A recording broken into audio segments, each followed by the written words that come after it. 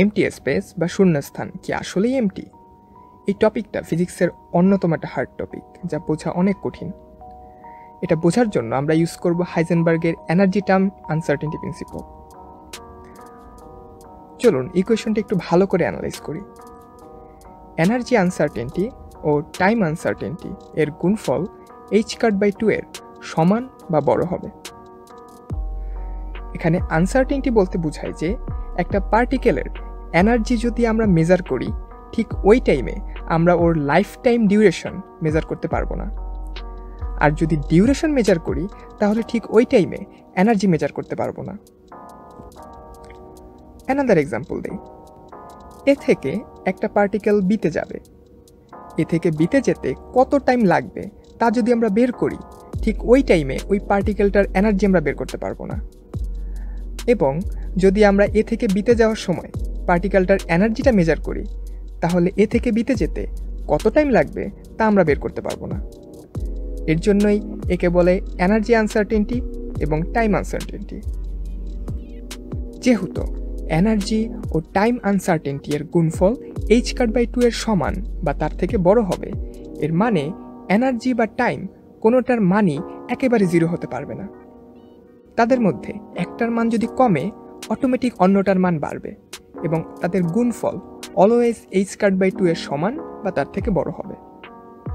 এখন যদি একটা এমটি স্পেস চিন্তা করি, যেখানে কিছুই নেই, স্পেসকে অনেকগুলো পয়েন্টের কম্বিনেশন চিন্তা করি। এই পয়েন্টগুলোর যদি এনার্জি থাকতো, তাহলে স্পেসে এরা পার্টিকেল ক্রিয়েট করত। কিন্তু এমটি স্পেস মানে এখানে কোনো পার্টিকেল নেই। তার মানে ওই যে পয়েন্টগুলো, এদের এনার্জি হচ্ছে জিরো। কিন্তু একটু আগে আনসার্টেনটি থেকে আমরা দেখেছি যে এনার্জি জিরো হতে পারবে না। তার মানে তো এমটি স্পেসে এনার্জি আছে, আর এনার্জি যদি থাকে তাহলে তো পার্টিকেলই আছে। কিন্তু পার্টিকেল থাকলে তো এমটি স্পেস আর এমটিই হয় না। তাহলে এমটি স্পেস মানে কি? চলুন কনভেনশনগুলো একটু পয়েন্ট আকারে দেখা যাক। পয়েন্ট 1, হাইজেনবার্গের থিওরি অনুযায়ী 0 পয়েন্ট এনার্জি থাকতে হবে, অর্থাৎ এমটি স্পেসের কোনো পয়েন্টের এনার্জি জিরো হতে পারবে না।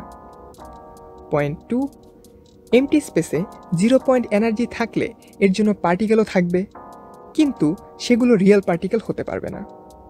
পয়েন্ট 3, যেহেতু এমটি স্পেস, তাই এখানে কোনো রিয়েল পার্টিকেল এক্সিস্ট করতে পারবে না। এই সব কনফিউশনগুলোই একটাভাবে এক্সপ্লেন করা যায়। এমটি স্পেসে জোড়ায় জোড়ায় পার্টিকেল ক্রিয়েট হয়, বাট এগুলো রিয়েল পার্টিকেল না, এদের বলে ভার্চুয়াল পার্টিকেল। তাই এদের অবজার্ভ করাও পসিবল না। জোড়ার একটা পার্টিকেল হবে ম্যাটার এবং অন্যটা হবে অ্যান্টি ম্যাটার। সো তারা ক্রিয়েট হওয়ার সাথে সাথেই একে অপরকে ডিস্ট্রয় করে দিবে। সো এমটি স্পেসে এনার্জিও থাকলো এবং কোনো রিয়েল পার্টিকেলও থাকলো না। আর যেহেতু ক্রিয়েশনের পরই ডিস্ট্রয় হচ্ছে, সো স্পেসে এনার্জির কোনো চেঞ্জ হবে না। জিনিসটা ইমাজিন করা একটু হার্ড, বাট এমটি স্পেসে কন্টিনিউয়াসলি ভার্চুয়াল পার্টিকেল ক্রিয়েট হয় এবং ডিস্ট্রয় হয়। এটাই হলো কোয়ান্টাম ফ্লাকচুয়েশন। কোয়ান্টাম ফ্লাকচুয়েশন কোনো রিয়েল পার্টিকেল দিবে না, যতক্ষণ না পর্যন্ত আমরা বাইরে থেকে কোনো এনার্জি তাকে প্রোভাইড করব। এতক্ষণ যা বললাম তার কি কোনো প্রুফ আছে? হ্যাঁ, একটা এক্সপেরিমেন্ট আছে যার মাধ্যমে এটা প্রুফ করা হয়েছে। এই এক্সপেরিমেন্টের নাম হচ্ছে ক্যাজিমির এফেক্ট, যা আমি আমার নেক্সট ভিডিওতে এক্সপ্লেন করব। সো আজকের এই পর্যন্তই। Thank you everyone.